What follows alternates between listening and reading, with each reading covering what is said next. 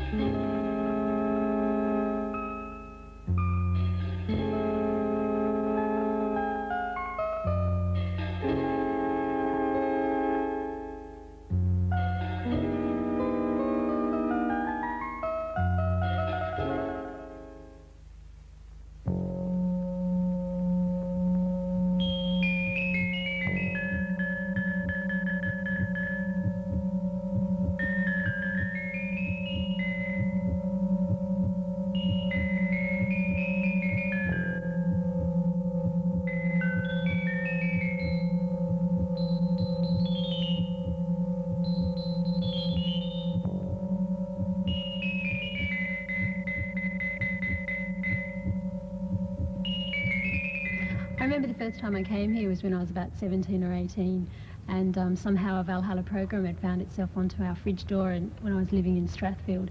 And I'd never been to Glebe, so we decided to come with a few friends. On the program it said that if you got dressed up that you'd be let into the film for free, and Rocky Horror Picture Show was showing, so we thought we'd all come along in here and see it. So we all got dressed up in black mostly, and came along, and sure enough they let us in for free. And we arrived and found that there were a whole lot of other people here all dressed in black as well, and we all sat on the front, in the front of the cinema facing the stage, and it was great because when the time walk came on, everybody got up onto the stage and danced around and had a really good time. People had newspaper and water and flat rice, and it was just really great. You could come to a place like this.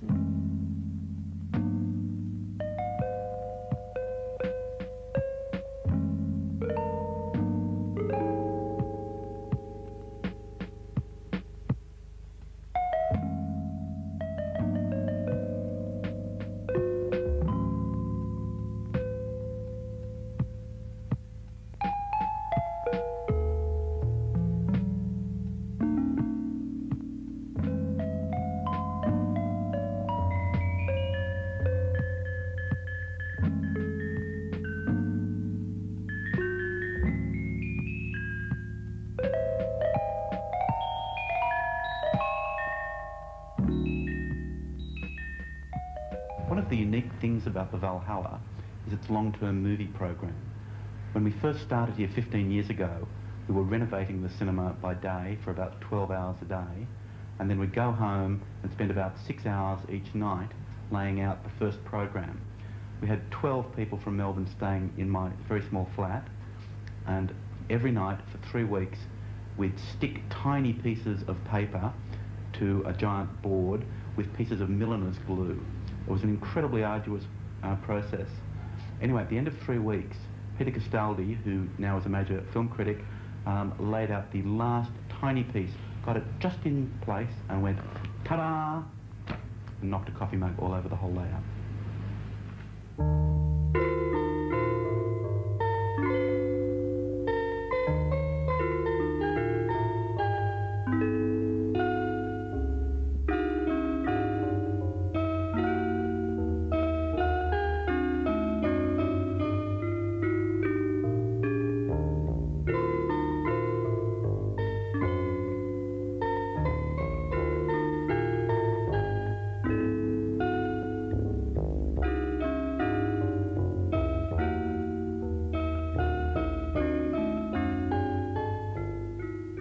We keep this file down at the cinema, which we call, down at the office, which we call the gossip file, and it's got industry gossip and audience response and stuff, and I brought up something which is cute in it to show you today.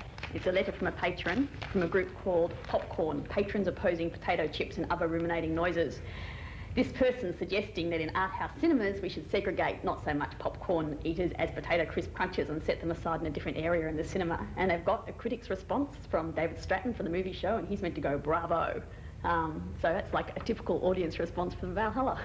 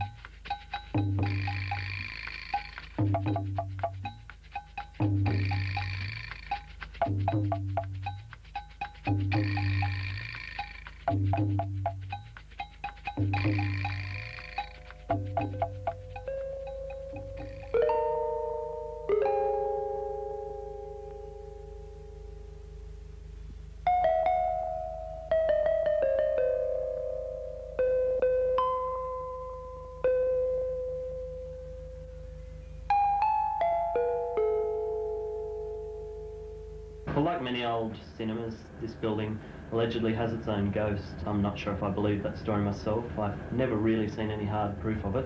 But other projectionists who've worked here have mentioned feeling a presence or feeling like they were being watched, and sometimes coming in one day, finding something off that was left on the night before or vice versa. I'm a bit sceptical, but if you gave me the choice between working a 24-hour shift straight or spending a night alone in here in the dark, I'd definitely take the 24-hour shift.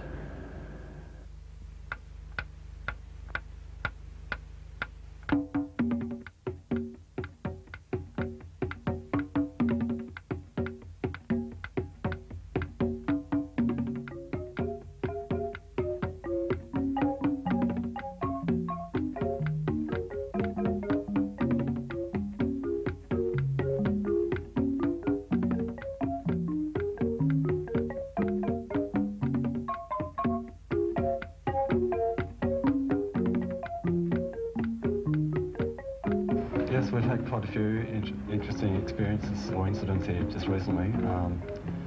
One young guy got up out of the audience during a late night screening of Clockwork Orange and decided to bare his ass to the audience.